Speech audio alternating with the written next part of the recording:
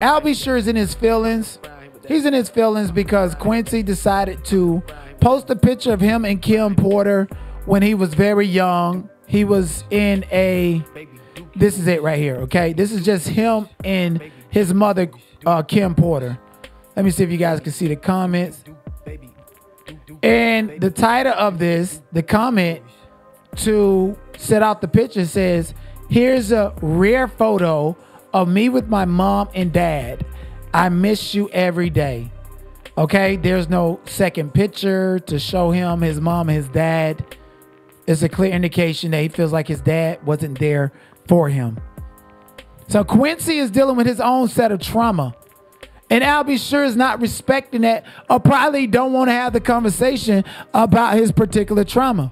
I feel like, you know, especially after reading Kim Porter's manuscript, is right here on my page. I read the whole thing. I do believe that the manuscript is real, and there's been excerpts of it that has not been disputed. Now, people don't think the manuscript is real because Albie sure came out and disputed it because it said two things. It specified that Diddy would pat Quincy on his butt when he was a little boy, and it also said that Albie sure and Diddy was sleeping together and they wanted to have threesomes with Kim Porter. So certain things that was going on with Quincy getting smacked, patted on the butt and stuff like that, I'm trying to figure out, was there an immoral done to Quincy and it's just become so normalized to where he just don't care, but he really just don't like his father because he felt like his father should have rescued him from it? I think that that's a possibility. Just look at the situation with Chrisean Rock and her family. It's a possibility that Quincy could have been S.A. Salome Bella, the psychic. She said that Kim Porter witnessed Diddy do something immoral to a kid. Now, this is why I got 530,000 clicks and views on the video, because this is what I was talking about. The things that they're not talking about, that they're not seeing, that was pushing the false narratives, going into the conspiracy, not focused on the actual victims like Kim Porter, like Quincy, the ones that have not gotten justice. I said that 7 months ago. The manuscript dropped. You don't think I'm going to see this author, Courtney? You understand what I'm saying? Y'all going to Sean Atwood for what? That's a clout chaser. That bitch is a drag queen that carries cell phones up his ass like he had a purse up there. He was a pocket purse in jail. All the black people going over there, they just talking. Most of the shit is lies. They ain't talking about the real victims. They ain't talking about, they not the real victims. You even got Natalie or whatever her name, the lady that was shot in the face by Diddy, got a settlement, got money, and still going around. What more do you want? That's already been adjudicated. Diddy didn't unalive you. There's no statute of limitation on unalivement. Even if it was attempted unalivement, there's a statute of limitation on that, girl. That shit happened 25 plus years ago. It's over. Oh, no. But y'all sit over there on Sean Atwood platform, on these big ass, fake ass platforms, and don't want to hear the truth. Because it make you feel like you can relate to this person or some shit. That's just like giving a bitch a moderation on your channel. They take that virtual monkey rant serious. Because they ain't got no monkey rant in real life. Niggas need to put it down. I firmly believe that something immoral happened to Quincy, and I've said that time and time again. But here they go, make it make sense. Sean David Way, Tissa tells, Quincy's not a victim. Quincy's not a potential witness in the case. Oh, Quincy's just fine. Of course they're gonna do that. Look at Sean. Look at Sean David Way. Just look at that motherfucker. How the hell you 40 years old with braces in your mouth for 5+ years? That tell me that you probably had DeGeorge syndrome when you was born. Oh, cover up that big ass cavity. It ain't even about the teeth. You reconstructing all that shit like Predator. You know when Predator open their mouth, that shit open like the DeGeorge syndrome. That's Sean David Way. Bitch, ain't no fucking way in here. You got baby shark teeth with braces on it for 5-8 years, and you wanted to say that I was lying about Quincy. Quincy is a victim. And I'm going to keep telling you that. I think that Quincy is a potential witness in all of this. You think, oh, Pops, hey, he locked up, hey. I'm pretty sure he's seen Diddy beating his mother. I'm pretty sure he has his own speculation about what Diddy did to his mother.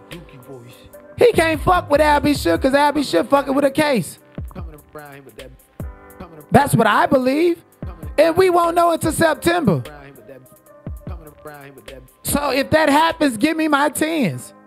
And if you feel like I attack your favorite content creator, let me tell you something. Whether I don't like them, I just want to collaborate with them. And if you don't have an open mind to know that if you share an algorithm with me and you putting out a false narrative that's opposition to mine, I'm going to have to correct you and keep it pushing. Because you brainwashing people to believe that bullshit that you talking about. Y'all niggas going to get checked. So I think Quincy is dealing with some childhood trauma and some resentment towards his dad. He specified, here's a picture of me, my mom, and my dad. Dad is not there. Dad is not there at all. Not in the picture. That's what he's saying. So you could have been there a couple of times, a couple of events here and there when he's grown, but you weren't there to see what was happening in the dark. You don't think that this boy has trauma from seeing his mother get beat, puts on, unalived, and all these cases coming? You don't think he's dealing with his own demons? He can't fuck with you, Al B. Sure. You want all the attention and the clout to make it about you. You failed your own motherfucking son, and that's what you got to live with. That's what you got to live with. Why you ain't post no picture with your son when he was young? Why you ain't did all of this? Now you're in the comments going back and forth with people saying the real question is he still following a man that abused his mother and he knows it very clearly. Think about that when you're sitting at your desk at work on Monday trying to unravel this mystery in your mind. Causing him more trauma. Quincy, I know he did this to you. You don't think the boy know? You don't think the boy don't want no justice for his mother? Why are you invading his personal space? If he did that to the mother, wonder what he did to the son. Again, Salone Bella said Diddy allegedly did something immoral to kids. To a kid 1 year before she untimely passed. Her anniversary was just yesterday. Rest in peace, Kim Porter. Her anniversary, November the 15th. Now y'all out here tissatail say he messed with his daughters. No, he didn't. Diddy's not gonna mess with none of his biological children. Let's be clear about that. Quincy's not his. Took the mama from the man and took the man and gained power, control, influence, and patted Quincy on the butt when he was younger. What that turned to when he was grown. A year before Kim Porter untimely demise, guess what happened?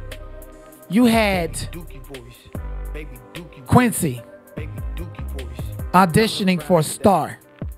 And you had a video where Diddy came out, look at my son, my beautiful son. Oh boy, you beautiful.